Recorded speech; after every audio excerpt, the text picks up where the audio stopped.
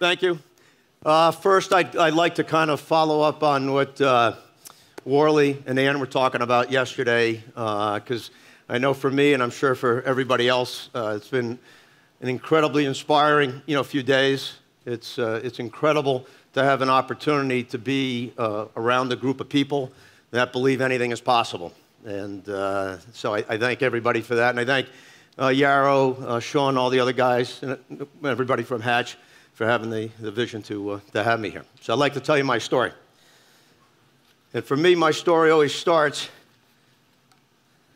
with my family. Give me 1 second here. I'll get this.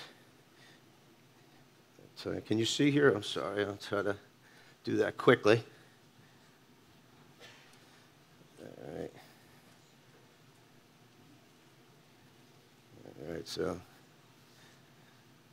All right, so there I am, and this is my family. I want to introduce you. This is my wife, Jennifer, my 3 great kids, Harrison, Charlie, and Grayson, and there we are at New Hampshire for a ski weekend, and I can assure you there's nothing that I enjoy more in the world than being with my family on a mountain. It just does not get any better. And there's nothing that I want to enjoy more, And therein lies the problem. That's the trap. That's the trap for my mental illness, who's going to try to rob me at every step of the way. And I'm looking out as my day begins at a landmine, if you can picture, of worries. A landmine of worries that's going to try to trip me up, and it's going to come fast, it's going to come furious, and as always, it's going to come over something completely, totally ridiculous. And this day, it's going to get me good. Here I am.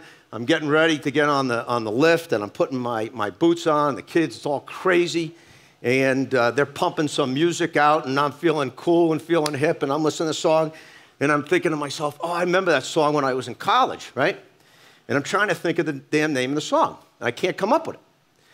And then I'm trying to think of the name of the band, too. Now, I think there isn't anybody here who hasn't had that moment before. Oh, yeah, what the hell's the name of that song? What's the name of that band? You think about it maybe for a minute, maybe 2 minutes. I guess in this day and age, you look at your iPhone, right? Or you ask your friend, no big deal. Well, for me, it's like having a gun to my head, because I have got to come up with the name of that band, and I've got to visualize who they are. And here's the kicker. It throws off a level of anxiety that's impossible to explain. As I travel and I speak, people always ask me, and they're curious, Jeff, what's it like? What's it like? Well, here's what the anxiety is like. Picture, if you will, you're in a crowded airport, O'Hare, any of these other ones, and you're with your 2 or 3-year-old child, right? And you turn around for a moment, like this, all right? Then you turn back. No kid. I think everybody can understand that level of anxiety. For somebody like me, I have that same exact level of anxiety over completely something stupid. And it can go on for hours, sometimes days on end. So here I am on the mountain, and I'm heading up on the lift line. All right, it's a Hallmark moment, right? I got one kid here, another kid here, beautiful scenery, and my kids are giggling and laughing. I mean, it just doesn't get any better, right? So here I am, I'm behind my goggles, right? And I got my eyes closed, and I am going through the alphabet, trying to come up with the name of the band. Then, if I get lucky enough to get that, I'm gonna have to try to visualize the face of the lead singer. That's some crazy shit, right? All right, so here I'm heading up the mountain now, and I get to the top, the top of the mountain, and I look down at the terrain, and I think to myself, and I swear to God, I look down at the terrain, and I say, I would walk up that mountain barefoot and endure that physical pain if the mental anguish I had would just go away. All right, so I came here today not so that you'd feel bad for me, okay? This is not a pity party. All right, I came here for another reason, and I'd like to show you. I came here to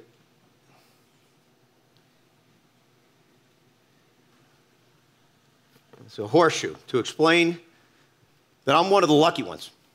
I'm one of the lucky ones because I got diagnosed with OCD almost 30 years ago. And for the last 30 years, I've fought a debilitating illness that's tried to rob me every day of my life, even as I'm up here talking to you today. But through medication, painful exposure therapy that I do, and a loving family and friends, I've been able to maintain a productive and wonderful life.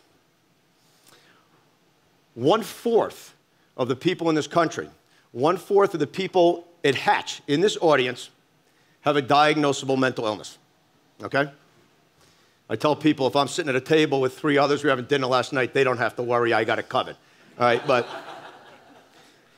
it's not the 1/4. I mean, the number that's more staggering is 2/3. 2/3 of those people, of us, will not get the help that we need or deserve, primarily due to stigma. Now, that is criminal. That's criminal. And for people like myself who suffer from mental illness, it doesn't go away. And as fate would have it, 20 years ago, I'm coming home from work one day, and I'm desperate like a lot of people that suffer from mental illness, right? And a friend of mine had told me that painting might be good for you. Well, when you're desperate, you will try anything. So yours truly, being creative, I show up at the paint store, I get all the supplies, I head home, and I start painting.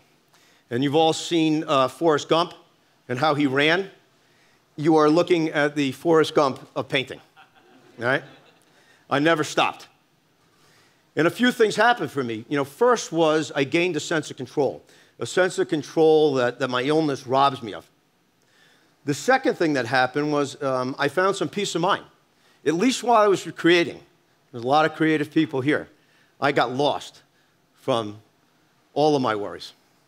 And the last thing that happened was painting provided me a blank canvas, if you will, for my own vision and creativity. I think we all know that whether your business life, your personal life, and we've heard stories today and yesterday, you can't control what happens. You just can't. But when I painted and I created, I was the boss, I was in control, and I found that invigorating to my soul. So, I had gotten to the point in my life, I wanted more, and I wasn't sure. My mid-40s, and I was the CEO of a textile company, and I was selling fabric for a living, not exactly changing the world, okay? I was discouraged at my own progress with my illness, that I wasn't able to do more or get better. And I was fighting something that was invisible, that people couldn't see, and even the people closest to me, I don't really think they believed, or probably still do, that I suffered as much as I did. And lastly, my apologies, I was hardly inspired at the point in my life. So as fate would have it, the Discovery Channel found out about my story. And they came to Rhode Island, and my wife Jen and I gave them complete access to our family for 3 days. 3 days in the hope of putting a face on mental illness. And when the documentary aired a few months later, the first time you watch it, you hope they do a good job. And it was wonderful, and it was something that we were really proud of, and I hope everybody here someday might have a chance to see that. But it was rewatching it the second time, the third time, maybe the fourth time, this happened to me.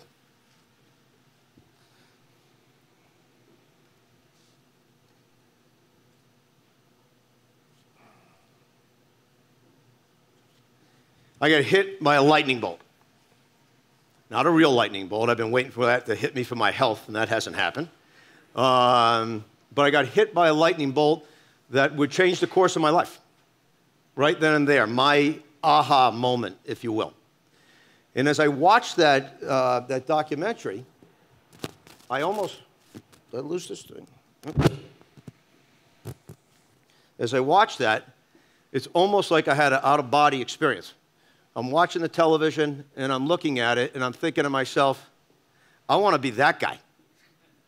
I want to be him. He's calm, he's cool, he's collective, he's got passion, He's inspired. He's got a vision. How come I can't be that guy? Well, I went to my father, who was a wise man, and I asked for his advice. And he said to me, you know, Jeff, you've got to find what you can do better than anybody else in the world, whatever the heck that is. Pretty good advice. So I took it and went to my studio, which is like a mad scientist lab, and I've got canvases, and I've got sketchboards, and inspiration boards, and pencils, and paints, and it's crazy. And I'm trying to figure this thing out, and I keep painting my alter ego, which is this guy. And I'm making these circles, and I'm trying to figure this out. And then I came up with it. And I came up with it in the form of this target right here. On the outside of that target, I was a loving father, son, brother, friend, compassionate, empathetic, given the struggles that I had been through in my own life. That target got smaller. Self-taught artist. I knew the power of art firsthand because I lived it. That target got smaller.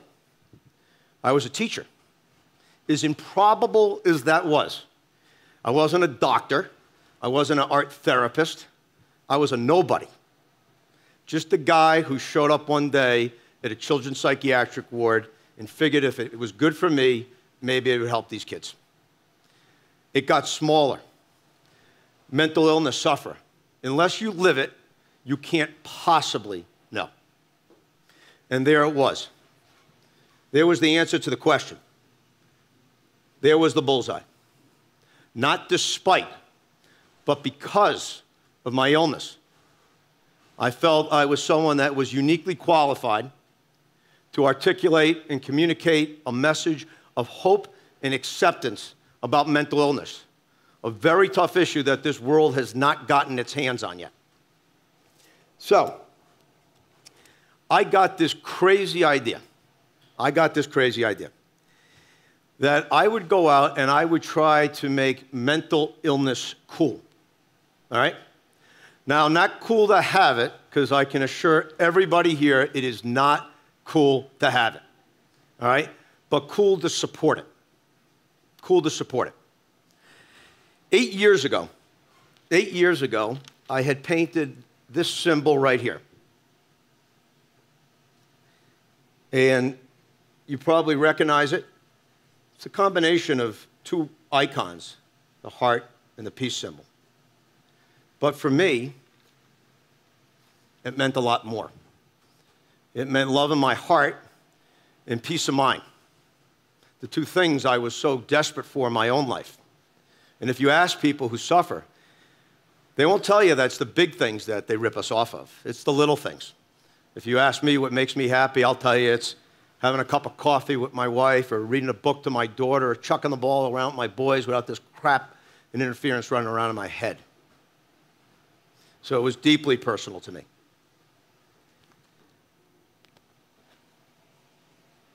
My dream is I'm here in front of you, and I believe with every iota of my soul, is that symbol right there will do for mental illness what the yellow bracelet and my friends at Livestrong have done for cancer. And I thank everybody here for believing such a thing is possible. Thank you.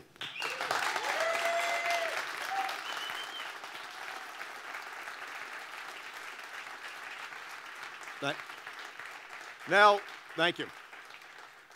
What I'd like to do, I got a couple of minute exercise that I'd like to do with you guys. And I've all told you my story.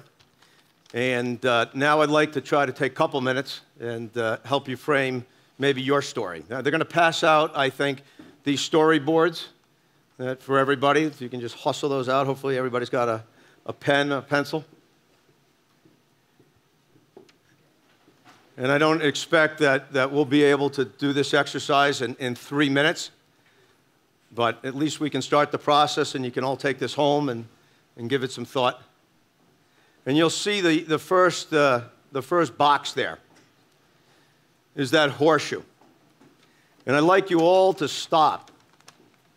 Stop for a moment and give some consideration as to why you're lucky. I was lucky because I got diagnosed with mental illness. So give some thought as to why you were lucky. And then I'd like you to move along in that next box. Give some consideration as to what's your aha moment? What's your lightning bolt? What's going to maybe change the direction of your life?